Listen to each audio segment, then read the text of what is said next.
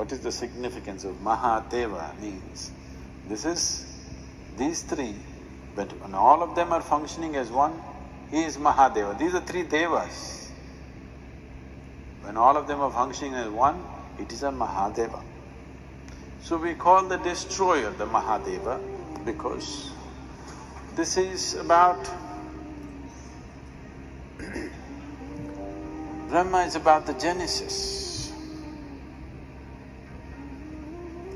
Vishnu is about the organization of the creation.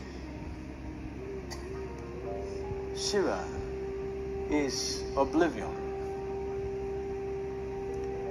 These two, creation and maintenance, only exists in the lap of the oblivion.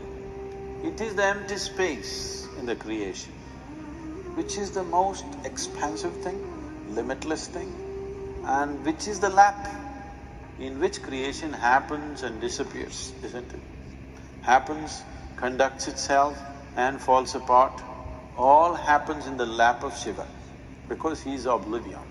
Shiva means that which is not. Shiva means that which is not. So that which is not we bow down because that is the thing.